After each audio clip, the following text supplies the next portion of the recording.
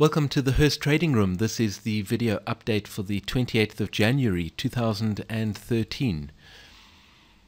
Of course, last week in the markets was a really interesting time because the S&P 500 reached up to new highs. On the other hand, the Nasdaq significantly failed to reach up to new highs, and so we have some fractured markets at the moment. Which is very often a sign that, in fact, the upwards move that the S&P 500 has been enjoying might very well be approaching an end. And so we are standing by to enter into short trades. Before we take a look at the markets, please make sure that you have read and understood these disclaimers. Let's start by taking a look at the S&P 500. Now, this is still the analysis that I prefer in the S&P 500, which of course has the 40-week cycle trough in June of last year, and the trough in November of 2012 is, according to this analysis, a trough of the 20-week cycle. Now, the alternate analysis, which we are tracking in the Nasdaq, has this trough here as an 18-month cycle trough, but I'm not taking that analysis seriously in the S&P 500 at the moment.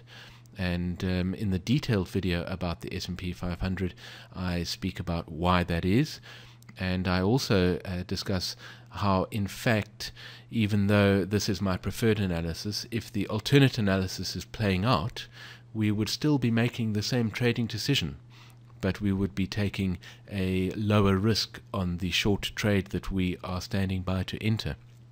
And so that's a really interesting feature of trading according to Hurst cycles, is that even though you might be in two minds about the analysis and about which analysis is correct, very often the trading decisions that you make are the same. So take a look at that detailed video about the S&P 500 to understand why that is. All right, what else is happening in this analysis? Well, of course, the 40-day cycle trough occurred at the end of December. And as you can see, this big move that's been happening up this year is the bounce out of that 40-day cycle trough. And we're expecting price to turn down soon and come down to this 80-day cycle trough over here, which is expected around about the first week of February. Of course, that will be the first turn down in a series of moves down into the 18-month cycle trough, which, according to this analysis, is expected probably sometime in April, towards the end of April. If, as the market turns down and forms this 80-day cycle trough, it then bounces up and reaches even further highs, new highs, then at that point, of course, we would shift our analysis to consider the alternate analysis, which is in the Nasdaq. But we will still be making the correct trading decisions. We will be trading short into the 80-day cycle trough and trading long as price bounces out of that 80-day cycle trough. If we're surprised by great profits in that long trade, or at least greater profits than we expected going into the trade, then we would adjust our analysis. So the analysis and the trading, of course, work hand in hand as you analyze and then trade the markets on the basis of the analysis. So what's happening in the S&P 500 at the moment? Well, we are expecting an F category short trade next, and let me just quickly go through the sequence of trades here. Here is the A category trade, B interaction, and then C interaction, and then there's the D interaction, and E was the interaction that we missed over New Year. Unfortunately, because of course it would have turned into a very profitable trading opportunity, but of course the actual price cross occurred on New Year's Day, which was just a little ironic because of course we weren't trading on that day, and so we couldn't take advantage of this profitable trading opportunity. What do we expect next? We expect the F category short trade to occur next as price comes down below the FLD. And so that's what I am standing by for in the S&P 500. Let's take a look at the Nasdaq, where, as I've mentioned, we are tracking the alternate analysis. And here is that analysis, and as you can see, the 18-month cycle trough according to this analysis is here in the middle of November, and the 80-day cycle trough is the trough which formed at the end of December.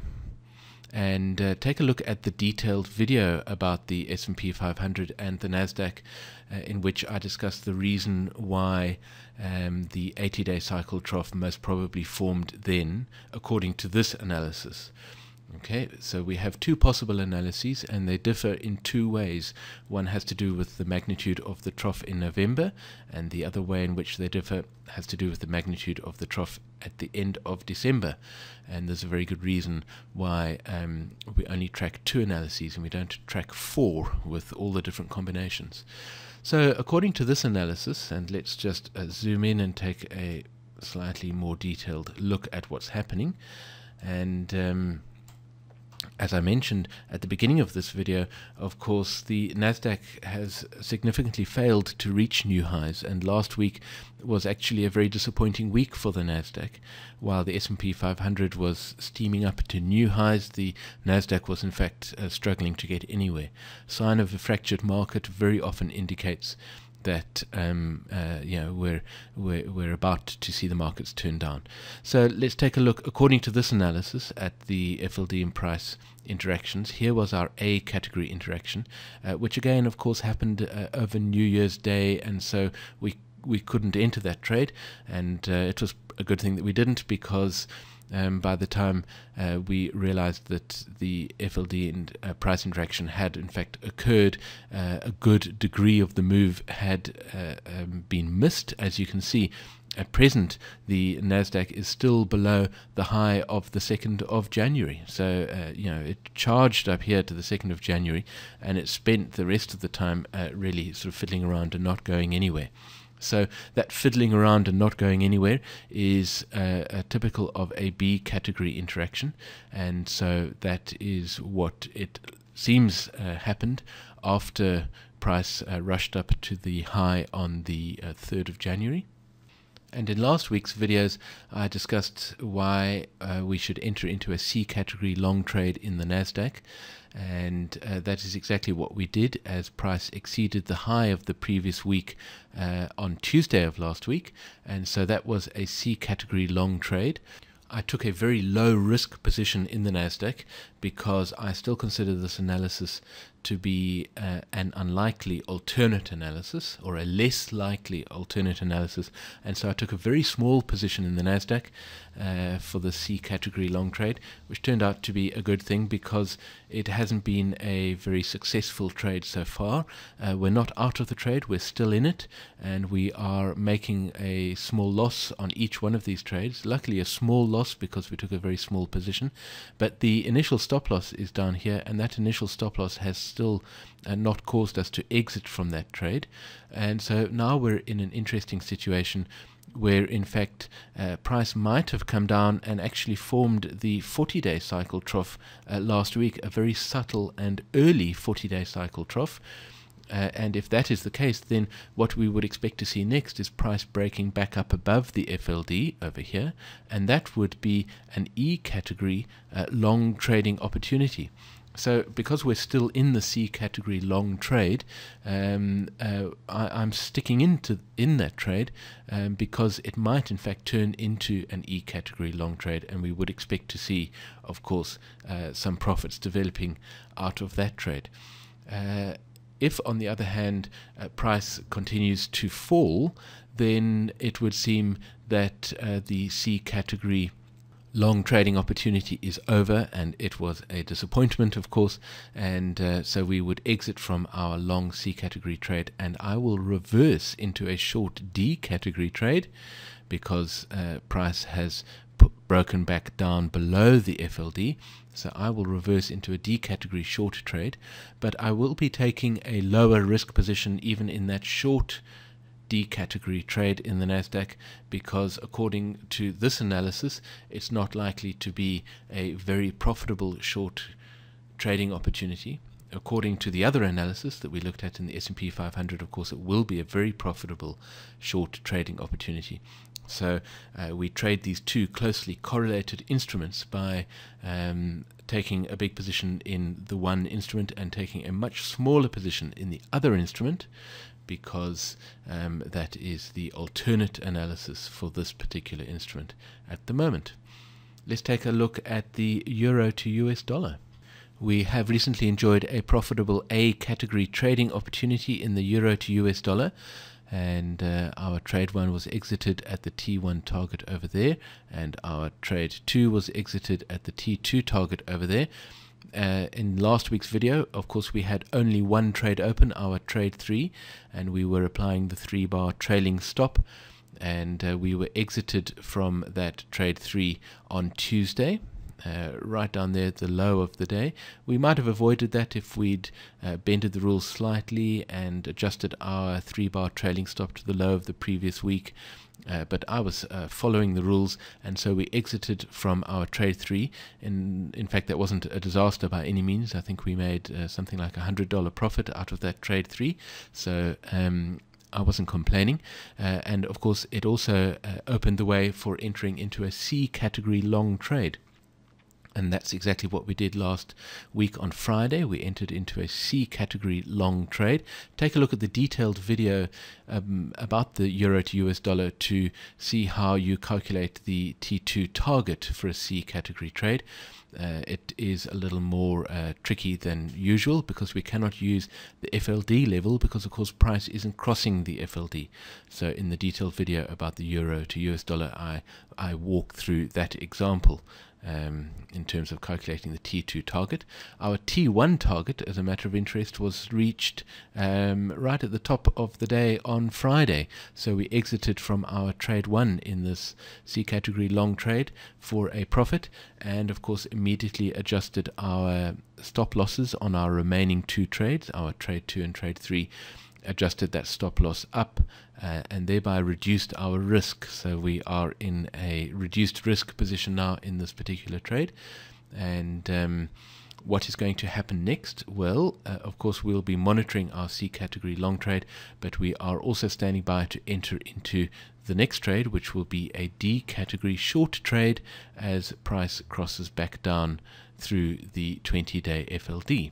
Finally, let's take a look at the British pound to US dollar, which has become my favorite instrument because of our very profitable trading opportunity that we're in at the moment. We're in a short F category trading opportunity, which we entered shortly after the new year, and it's proved to be a very profitable trading opportunity. Here is our T1 target. We exited from our trade 1 on the second day of the trade. Our trade 2 target was down here, and we exited from the trade 2 at a profit, of course, about 2 weeks after entry, and we're still in our trade 3. So we're running with our profitable trade 3. We're making over $800 profit on that trade 3 at the moment, and we have started implementing our 3-bar trailing stop, and so there it is over there. So we've had a really profitable time in the British pound to US dollar, and in fact we've had a run of profitable trading opportunities in the British pound to US dollar. Our A category trading opportunity was profitable here, and our C category trading opportunity was very profitable over there, and the other opportunities we didn't take because they were around New Year and Christmas. But it's worked out very well for us. And so our next trading opportunity in the British pound to US dollar is our A category long trading opportunity when price crosses above the 20-day FLD. Of course, we'll be taking a low risk position in that trade because the longer cycles are still pressing down, and so we'll be taking a smaller trade in that long A category trade in the British pound to US dollar. Let's take a quick look at our spreadsheet to summarize what's been happening. Of course, I color the background of the rows in this spreadsheet according to the status of the trading opportunity or trade. Blue colored rows are open trades. Orange colored rows are trading opportunities that are still active, but the actual trade itself has been closed. And the green background rows are trades that I'm standing by to enter, so they haven't been entered into yet. And so you can see our euro to US dollar, our C category long trade in the euro to US dollar. We took a $133 profit from our trade one when that exited on Friday, on the day of entry. And so that's the only trade that's been exited. That's the only closed trade in that particular trading opportunity. We still have 2 trades open, and then our next trade is our Nasdaq, and here you can see we still have all 3 trades open in that Nasdaq. That was the C category long trade in the Nasdaq. I took a very small trade to control my risk because of the alternate analyses and the uncertainty surrounding those analyses. So it's a very small trade. The most that I stand to lose out of all of those trades at our initial stop level is $166 per trade. And of course we will be reversing our position and going into a short category D trade in the Nasdaq. And our next trades which are open are of course our British pound to US dollar. We've only got this one trade still open. Our trade 1 and trade 2 both exited, and so we took a $600 profit from trade 1 and trade 2 together. And our trade 3 at the moment, if it exits at the level of the 3-bar trailing stop today, will take a profit of $533. Of course, that 3-bar trailing stop will be moving down over the course of the week, and so we could well take more than that from our trade 3. And that summarizes what's happening in the Hurst trading room for the 28th of January 2013. If you have any questions or comments, as always, please put them into the box below this video, and I look forward to seeing you later this week or next week in the Hurst trading room.